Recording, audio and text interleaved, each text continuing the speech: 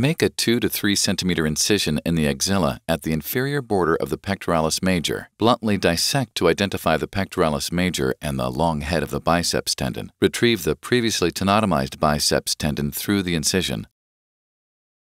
Prepare the tendon at the desired length and pierce the tendon at the transition point of the SutureTag to secure in place while holding the other end of the clamp. Next, wrap the suture completely around the tendon and then pass the needle through the SutureTag and tendon at the starting point. Take care to pass the needle behind the suture limbs on the underside to create a ripstop. Be sure to tension each limb independently to ensure the stitch is secure. For each subsequent throw, the suture is wrapped around the tendon and then secured in place by penetrating through the SutureTag and tendon. The needle and suture limbs should be passed behind the wrapped suture limbs to create a running ripstop. A third row around the tendon and through the SutureTag and tendon is recommended.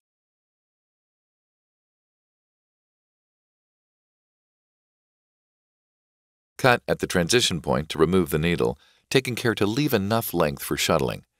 The SutureTag looping stitch is now complete and ready to be incorporated into the FiberTak button.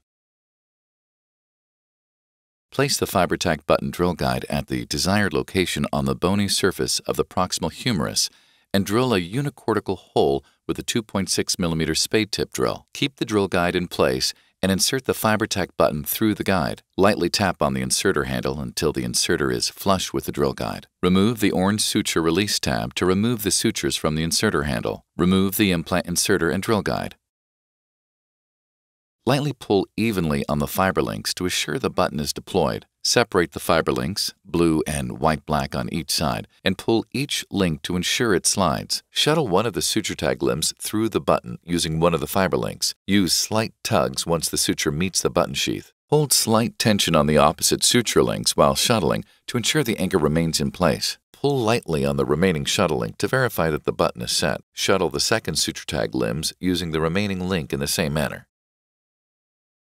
Use the tension slide technique to reduce the tendon onto the bone. Pass one limb back through the tendon and tie a knot to complete the repair. The FiberTak button can also be implanted bicortically for an inlay repair in conjunction with a Tenodesis screw.